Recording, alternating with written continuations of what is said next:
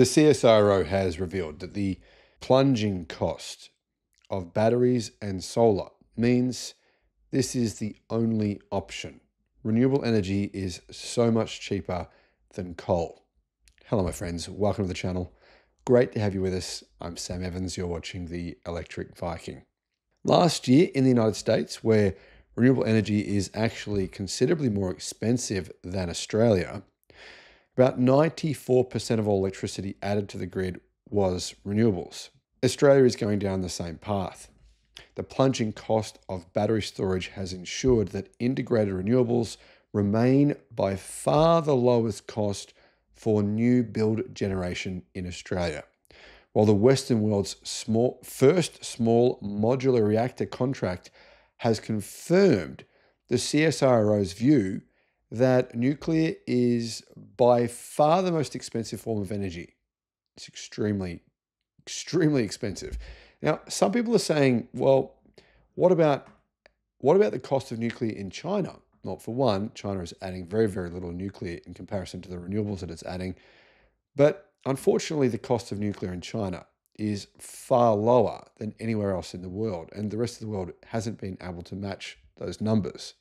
So nuclear remains extremely expensive. All of this is despite inflationary pressure on civil construction works and the additional costs of worker camps for large wind projects that have been included in the CSIRO's calculations for the first time, adding around 4% to the cost of wind energy. And it's similar for solar.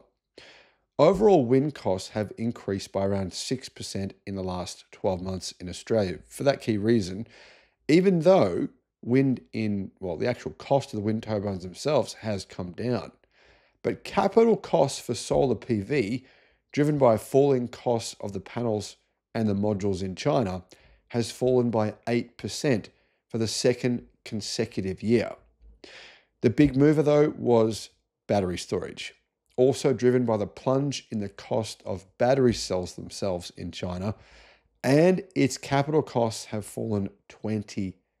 So 20% fall. It was already incredibly cheap from these cost reductions over the past few years. An additional 20% decline last year is going to make a huge difference to the number of batteries actually deployed. Importantly, the cost of its major competitor, gas, that's the major competitor to batteries, has soared, with the price of gas turbines increasing by 11% following increases of 13% and 14% in previous years. And gas turbines are quite difficult to actually get because of a lack of supply and strangely strong demand around the world. The levelized cost of electricity cost range for variable renewables, the LCOE, solar, PV, and wind, with integration costs, is the lowest of all new build technologies, the report confirms. The lower end of the cost range of gas generation is also competitive. Black coal and gas are high emissions technologies, which, if used to deliver the majority of Australia's power supply, are not consistent with Australia's current climate change policies, and they're also more expensive. The problem with gas, though, is massive for Australia, given the government's and many regulators' attachments to the technology, says reneweconomy.com.au, and in light of the growing competition from battery storage. It's hard to get a gas turbine, and we looked at our projections, which had gas improving, and we just don't think that's realistic, CSIRO economist Paul Graham said, who leads the team that compiled the latest report. He said to reneweconomy.com.au, so we put a pause on any cost reductions in gas turbines in the next 3 years until we actually see that global manufacturers catch up with demand, or vice versa. Graham says the addition of the cost of worker camps is a significant one given the shortage of accommodation in remote projects, and concerns have been raised by multiple councils over this issue. It's less of a problem for solar projects because you can build them closer to places that have sufficient common accommodation and workforces, said Graham. So this is just an onshore wind specific issue that had to be tidied up.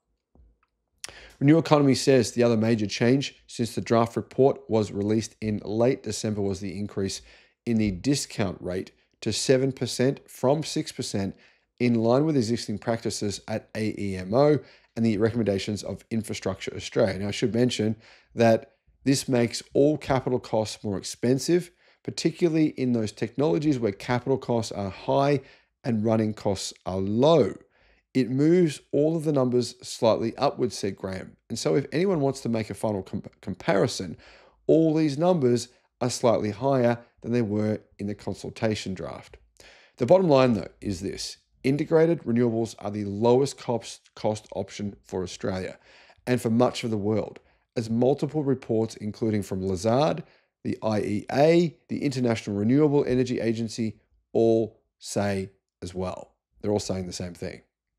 What's interesting is the new dynamic where solar and battery costs are falling fast, whereas wind costs aren't really changing. And the technology is facing more difficult planning and social license issues. A lot of people don't want wind farms near them. So solar and batteries are doing great, as you know, Graham says. That's not a cause for complete celebration because we still need wind in the system. Most electricity modeling will say you still need both. You need both wind and solar. So I won't be completely happy until we see wind costs turn around and post some reductions, but we are not there yet. Now, here's the thing. The AEMO, basically the Australian electricity regulator, was asked, can Australia's grid be 100% renewables? Is that actually scientifically feasible? And they said, absolutely. We don't need fossil fuels of any kind whatsoever. They're completely unnecessary. However, one thing I don't agree with in this report from Renew Economy is the need for wind in the system. Now, I understand why having wind in the system is often ideal, but I don't think you actually have to have wind. I mean, I don't see the scientific reason why you have to have wind. Now, don't get me wrong, we do have wind farms, and I'm not saying we shouldn't keep those. They're great.